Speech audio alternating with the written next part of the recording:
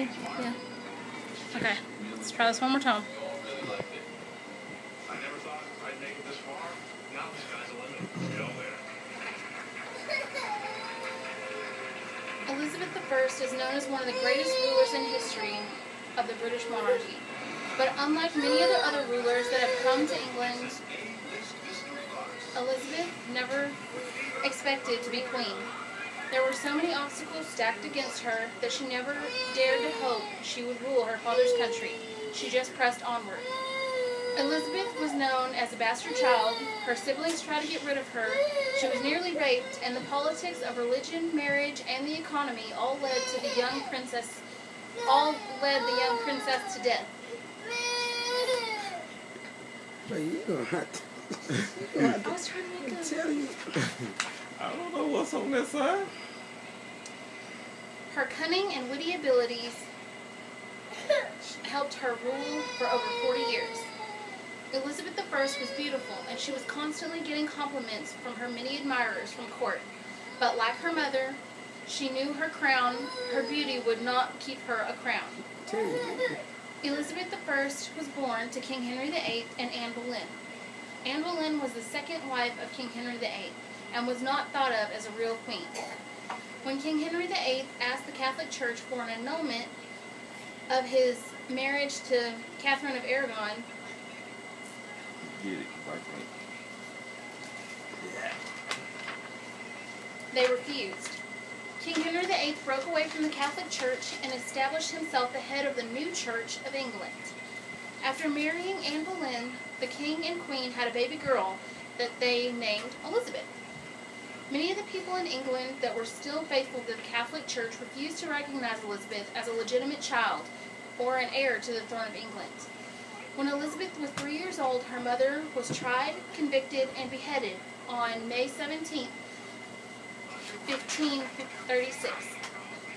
When told of her mother's death, Elizabeth showed little emotion, but her life was changed forever. Elizabeth was again known as a bastard child, was stripped of her title, position, and all hopes of the future. When their father married Jane Seymour a few months later, the king was finally given a son, Edward. When taken to their father, Elizabeth astounded the king by her wit, charm, and resemblance to himself. After this little encounter, the king realized that he would have to reinstate his two daughters as heirs to the throne following Edward. Several years passed, and King Henry had remarried his sixth and final wife, Catherine Parr. King Henry VIII died of an old jousting wound while married to this woman. Elizabeth, being now orphaned, went to live with her stepmother, Catherine Parr, with whom she got along beautifully. One day, while playing in the garden with Parr and Seymour, her second husband, Elizabeth was grabbed by Parr and held while Seymour thrashed Elizabeth's dress into pieces. Seymour would go into Elizabeth's chambers in the early morning and tickle Elizabeth and slap her on the butt.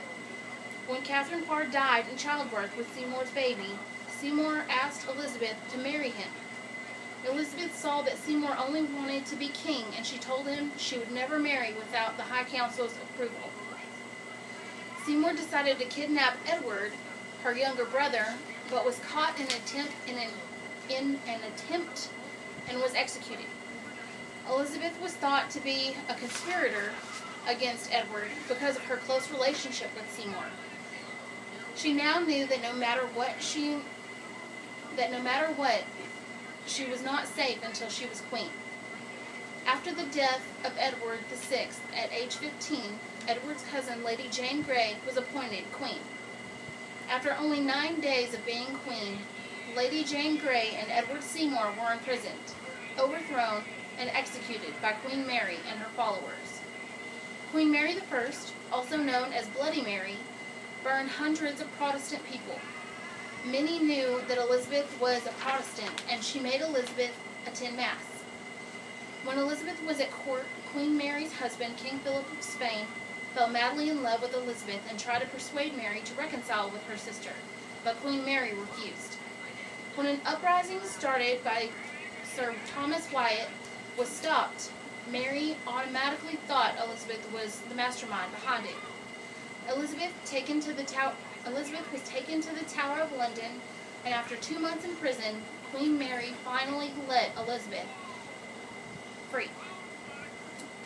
Queen Mary died from complications from childbirth.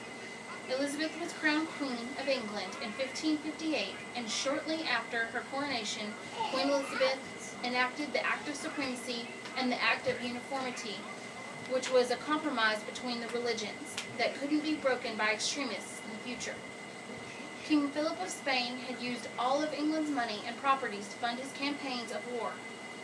So Elizabeth I went to war with Spain and arose as the top naval country in the world as a result of this war. Elizabeth didn't want to share her crown or be a studious wife of a man. Elizabeth was spirited and flirtatious. She was witty and elegant. She had the world at her fingertips, and that is the way she wanted to keep it. She had seen her father marry several times, and the other marriages she had seen had not been the equal partnerships that people of today look for. Elizabeth used her virginity as a tool to help further political alliances without actually getting married. Elizabeth always found a way to back out of the marriage at the last minute. Oh. She was the medieval runaway bride, so to speak. Elizabeth I went through several trials to become queen. She did not have a secure family environment. She did not have a good relationship with her siblings or anyone in particular. She was thought of as a bastard child. She couldn't trust anyone, and she was sent to prison, interrogated like a common criminal, and was dismissed just as quickly. Nobody ever thought she would be one of the greatest rulers that England would ever know, but by her cunning and witty abilities, Queen Elizabeth I ruled England as the Virgin Queen for over 40 years. Thank you. Okay.